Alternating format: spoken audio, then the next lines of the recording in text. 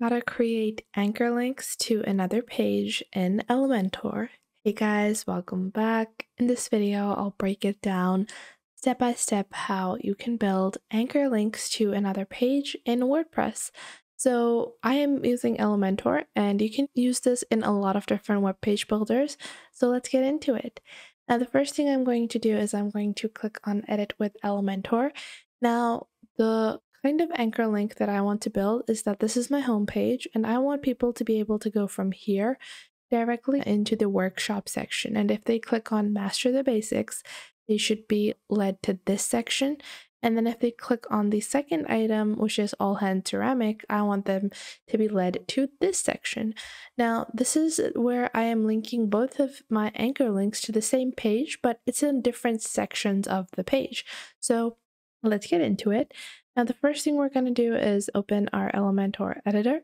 And once you've opened up your page in Elementor, I'm going to add some text, which is going to serve as our anchor link. Now, for this, you can add any type of text. I'm just adding some text over here. You can choose a title type text. You can choose a basic text. It really just depends on how you want your Learn More to be. Even if you just want to build it directly off of the headings, you can do that as well.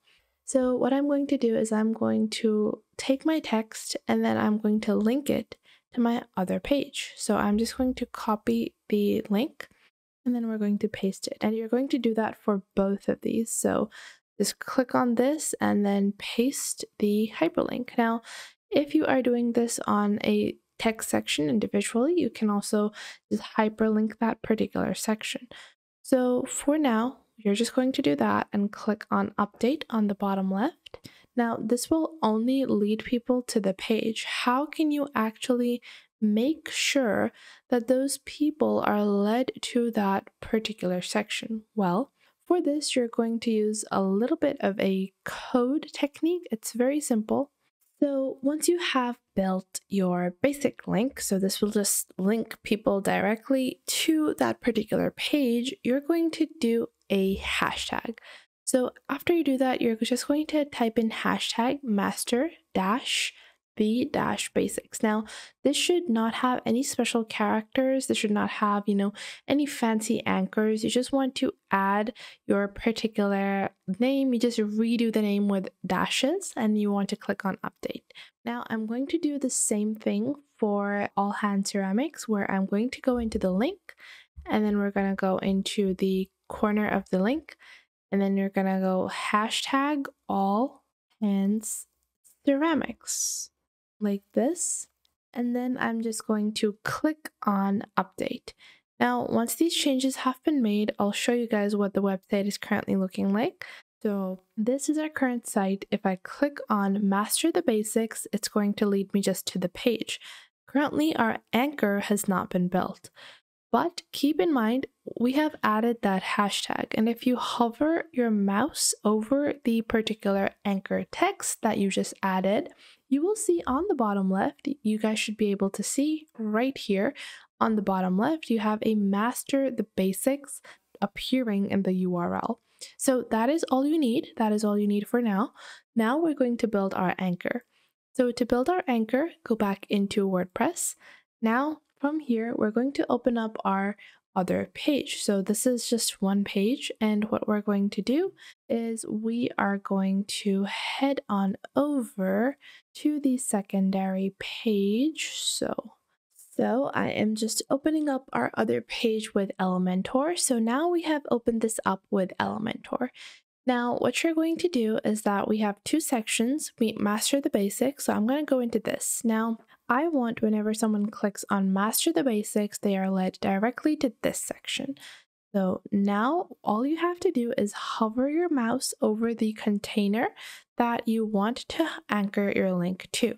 Once you do that, on the top, you have these purple 6 dots. So you're going to click on these 6 dots over here. And once you've completed that, you're going to click on Advanced. Now, once you click on Advanced, you will see a CSS ID. So what you're going to do is add your CSS ID, which is Master the Basics, like this. Now click on Update, And once you have clicked on update, let's do a check of whether or not this is currently working. It might take a couple of seconds for this to be completely updated. And just like that, if all goes well, it took me directly to the workshops page, but it led me directly to the master the basics section. Now, to repeat this process on the second section, which is all hand ceramics, to build the anchor link to that, now I'm going to scroll down to all hand ceramics, and I'm going to click on these 6 dots on the top of my container. Once you do that, click on Advanced on the right, and then scroll down, and in the CSS ID, type in the exact same CSS ID that you use in the hashtags. Nothing different, spell it just like you did. And then once you do that, now once we have completed this, let's open up our WordPress website. So now I'll just open it up once. And now that I open up my website, okay, I will click on Master the Basics. And now this is opening up our workshops and it's leading me directly to Master the Basics. And if I scroll back up, go to the home page and click on All Hand Ceramics, it's taken me to the workshops page and it's directly led me to the All Hand Ceramics page. So in this way, you can build amazing anchor links from one page to another. Now, these are especially helpful when you are looking to provide your audience with the content or information that they need, such as privacy policies, shipping policies, if you have a really large directory of blogs. All of that can be a lot for a customer or a person to read through. They want their answers to be there and present. So building these kinds of anchor links can be a simple and easy and quick solution to make sure that people are able to access the relevant information that they want.